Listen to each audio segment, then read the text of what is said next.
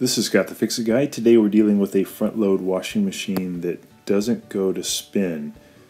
It goes back and forth slowly like it would during the tumble phase, but never really gets going in one direction very fast. This is almost always due to a faulty door lock and pretty easy to repair. You just have to order the door lock, find the best deal online for your particular model. So you just do a model number search and find the term door lock, see who's got the best price, and then you can have it sent to your house, and the procedure will only take you probably 10 minutes. Pretty easy. Here's one for a Frigidaire front-load washing machine. This is the part number. This is actually pretty common to a lot of front-load washing machines.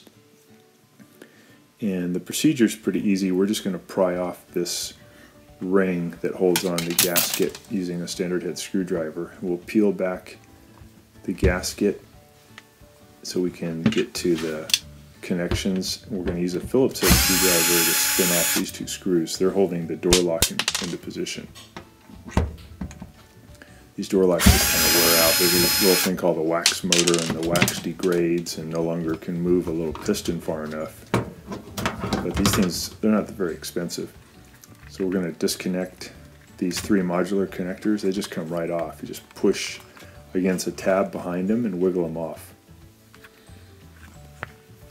I'm doing this one-handed because the other hand's holding the camera, so it's taking slightly longer, but it'll probably take you about 3 seconds. So wiggle these off. Then you grab your new door lock and just put these modular connections onto the door lock. They only fit one way, so it's impossible to get it wrong. So we got all three of the connectors on the new door lock, and then we just put it in here between the gasket and the frame, and we have to align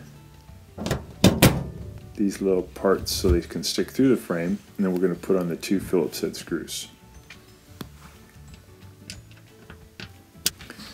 Another thing that can affect the spin is the motor control unit, but it's less common. This little part does a lot of mechanical action, so it's most likely to fail. Now we're just putting the gasket back on, and take your time here. Make sure you really get this thing fully back on the metal lip. Once that's on, we can put the gasket ring, the spring clamp or spring ring, back into position, and we just put a little bit of liquid detergent or liquid hand soap would work as a lubricant all over the metal surfaces of this ring. It makes it a lot easier to put on. You can do it without putting on the lubricant, but it's much harder. So now we're going to put the top part on first, and the spring part will be at the bottom at the 6 o'clock position.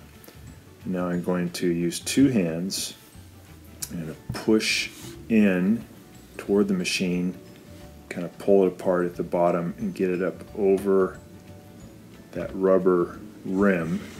And then I'm going to use a little standard head screwdriver to help me get the very last part, little spring underneath the gasket.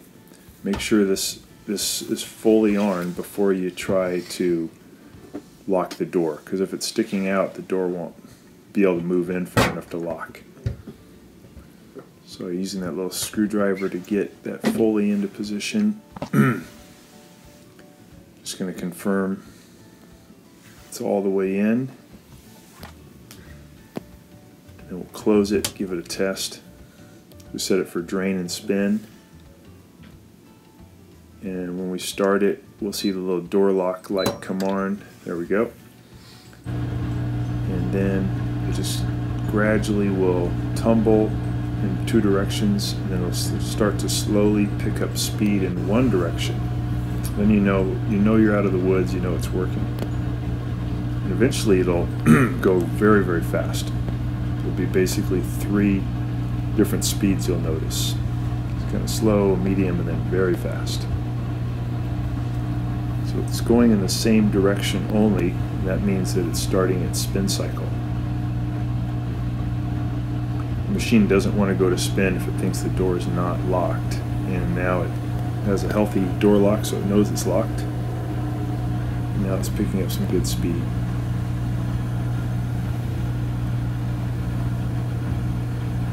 Takes a little bit of time for it to get up to full speed.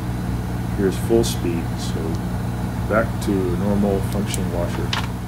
Thanks so much for watching. Please subscribe to our channel when you get a chance. Thank you.